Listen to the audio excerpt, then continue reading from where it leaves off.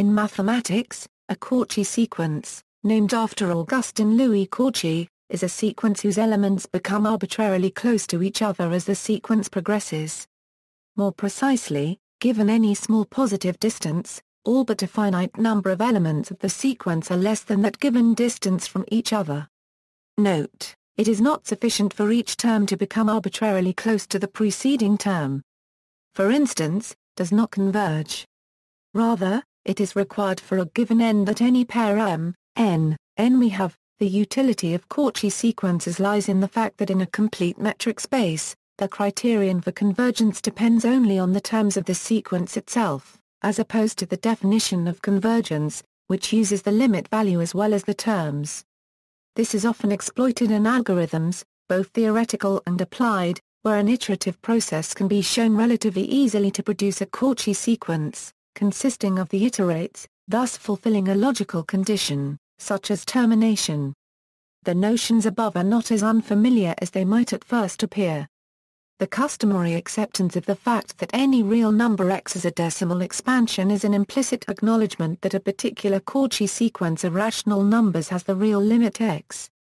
In some cases it may be difficult to describe x independently of such a limiting process involving rational numbers.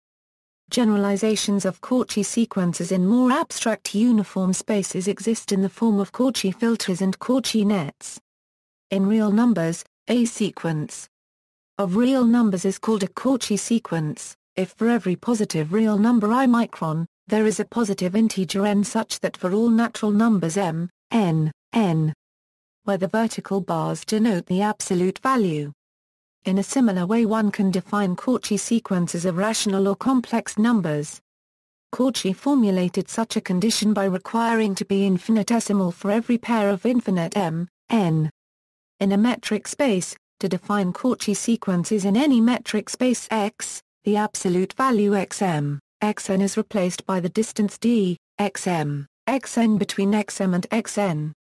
Formally, given a metric space, a sequence, x1, x2, x3, is Cauchy, if for every positive real number I micron 0 there is a positive integer n such that for all positive integers m, n, the distance, d, xm, xn, 0 all terms xn of n greater than 1/d fit in the interval, however does not converge in xa its limit, number 0, does not belong to the space X. Other properties every convergent sequence is a Cauchy sequence, since, given any real number I micron 0, beyond some fixed point, every term of the sequence is within distance I micron/2 of s, so any two terms of the sequence are within distance I micron of each other. Every Cauchy sequence of real numbers is bounded. In any metric space, a Cauchy sequence which has a convergent subsequence with limit s is itself convergent, since, given any real number r greater than 0, beyond some fixed point in the original sequence, every term of the subsequence is within distance a/2 of s, and any two terms of the original sequence are within distance a/2 of each other. So every term of the original sequence is within distance r of s. These last two properties, together with the lemma used in the proof of the Bolzano-Weierstrass theorem, yield one standard proof of the completeness of the real numbers, closely related to both the Bolzano-Weierstrass theorem and the Heine-Borel theorem. The lemma in question states that every bounded sequence of real numbers has a convergent monotonic subsequence. Given this fact, every Cauchy sequence of real numbers is bounded, hence has a convergent subsequence, hence is itself convergent. It should be noted, though, that this proof of the completeness of the real numbers implicitly makes use of the least upper bound axiom. The alternative approach, mentioned above, of constructing the real numbers as the completion of the rational numbers, makes the completeness of the real numbers tautological. One of the standard illustrations of the advantage of being able to work with Cauchy sequences and make use of completeness is provided by consideration of the summation of an infinite series of real numbers. Such a series is considered to be convergent if and only if the sequence of partial sums is convergent, where it is a routine matter to determine whether the sequence of partial sums is Cauchy or not, since for positive integers p, q, If is a uniformly continuous map between the metric spaces M and N and is a Cauchy sequence in M, then is a Cauchy sequence in N. If and are two Cauchy sequences in the rational, real or complex numbers, then the sum and the product are also Cauchy sequences. Generalizations. Equals in topological vector spaces equals, there is also a concept of Cauchy sequence for a topological vector space, pick a local base for about 0. Then is a Cauchy sequence if for each member, there is some number such that whenever is an element of. If the topology of is compatible with a translation invariant metric, the two definitions agree. Equals in topological groups equals, since the topological vector space definition of Cauchy sequence requires only that there be a continuous subtraction operation, it can just as well be stated in the context of a topological group. A sequence in a topological group is a Cauchy sequence if for every open neighborhood of the identity and there exists some number such that whenever it follows that. As above, it is sufficient to check this for the neighborhoods in any local base of the identity in. As in the construction of the completion of a metric space, one can furthermore define the binary relation on Cauchy sequences in that and are equivalent if for every open neighborhood of the identity and there exists some number such that whenever it follows that. This relation is an equivalence relation, it is reflexive since the sequences are Cauchy sequences. It is symmetric since which by continuity of the inverse is another open neighborhood of the identity. It is transitive since where and are open neighborhoods of the identity such that such pairs exist by the continuity of the group operation. Equals and groups equals, there is also a concept of Cauchy sequence in a group, let be a decreasing sequence of normal subgroups of a finite index. Then a sequence in is said to be Cauchy if and only if for any there is such that. Technically, this is the same thing as a topological group Cauchy sequence for a particular choice of topology on, namely that for which is a local base. The set of such Cauchy sequences forms a group, and the set of null sequences is a normal subgroup of. The factor group is called the completion of with respect to.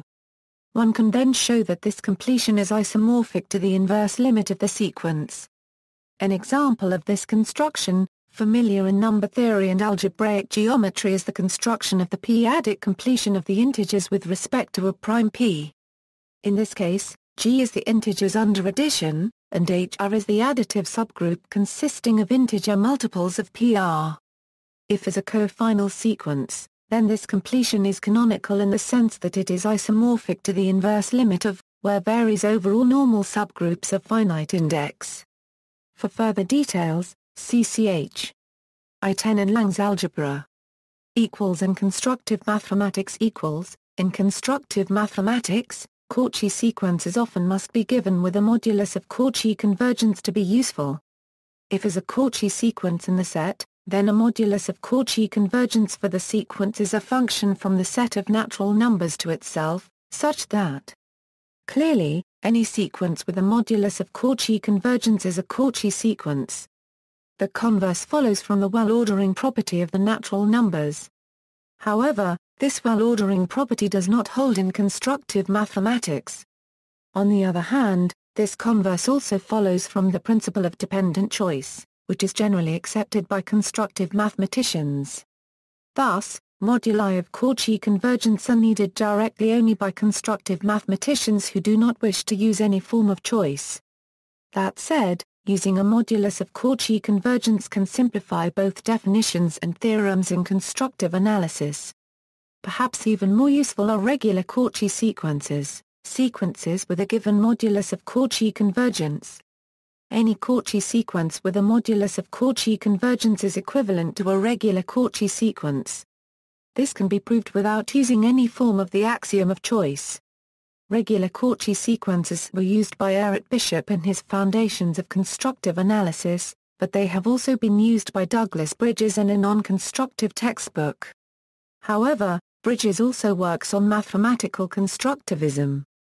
The concept has not spread far outside of the milieu.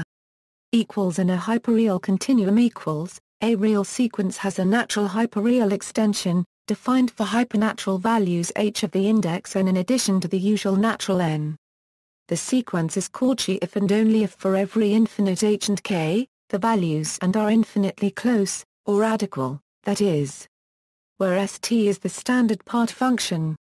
See also, modes of convergence. References. Further reading, Bourbaki, Nicholas. Commutative Algebra. Addison Wesley. ISBN 0-201-00644-8. Lang, Serge, Algebra, Reading, Massachusetts. Addison Wesley Pub Company, ISBN 978-0-201-55540-0, ZBL 0848.13001, Spivak, Michael. Calculus. Berkeley, California, Publish or Perish. ISBN 0-914098-89-6. Troelstra, A.S. D. van der Linde. Constructivism in Mathematics, An Introduction.